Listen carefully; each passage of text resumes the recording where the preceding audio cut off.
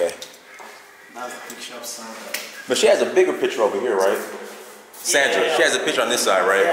Yeah, so we'll go to this back. So we don't have it there anymore. Oh, you moved the picture? Yeah. Oh, where? Oh, you took it down. Yeah, we changed all the pictures there. Oh, wow. Okay, so Sandra is.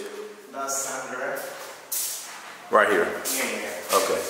That's how it's. So that's her right there. Yeah. Sandra Izsadore. Yeah, that's Sandra Izsadore. That's her. And then that's Sandra and Fela right there. Yeah. Okay, so. That was her again in the picture. Oh, that's her again right there too. Okay, so the question. We're currently at the Fela Kuti Museum. This is where I'm staying. This is the former residence of Fela Kuti, which is now a museum, hotel, and a restaurant.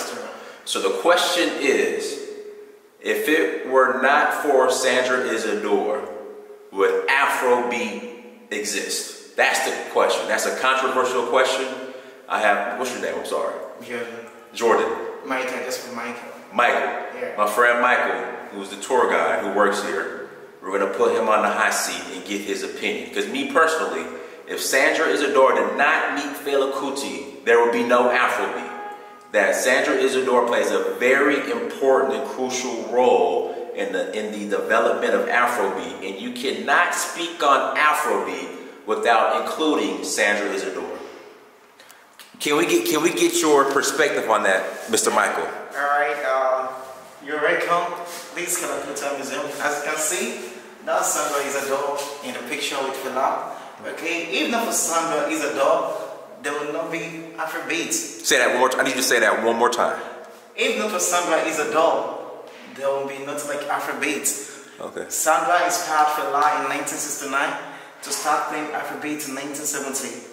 You know, Fela met Sandra in US in 1969 when they having a kind of concert called the Black Panther concert. So after the concert, you know, when the black men were expecting Fela to play kind of African music, and he was playing a kind of jazz music. Say that. So before Sandra Izsadore, he was playing jazz and classical jazz and all that. Okay. So after he met Sandra Izsadore in US, Sandra had to give Fela to read books concerning how the European people enslaved Africans and all that, and she introduced him to the black movement parties, where you have Pan-Africanism, the Black Panther parties and all that. And the first tweet he actually took in his life, she was the one that gave that to him. And you know, in 1970, after Fela came back to Nigeria, after being inspired by Sandra Izsadore, he said no more jazz. He doesn't want jazz music anymore. And he came up with a new idea of music, AfroBeat.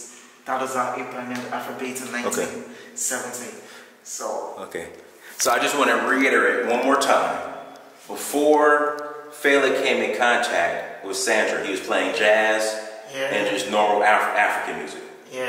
Once he came in contact and was influenced by Sandra, she sparked in him AfroBeat, influenced him.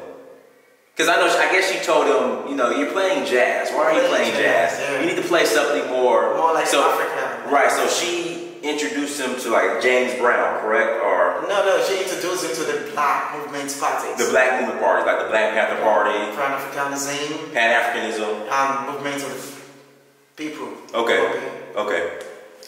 And then once she did that, that influenced him on that. After she influenced him on that, then you know, he became more aware of the black men, the Africans. That was why he said he needed to do something for his people, for his own people back in Nigeria, most especially in Africa.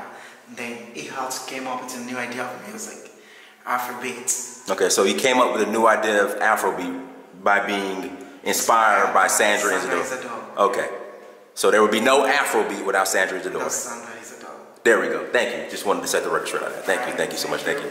So I'm staying at the Fela Kuti Museum, which is Fela's old home, which has been converted into a museum slash restaurant slash hotel.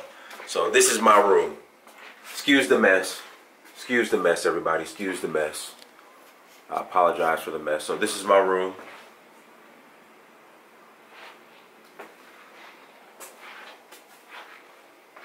So now I'm going to take you to Fela's room. So Fela's room is right downstairs. So we're gonna head down there, walk down there, so you can see the art, all that good stuff. You see all the art. I gotta walk down this way.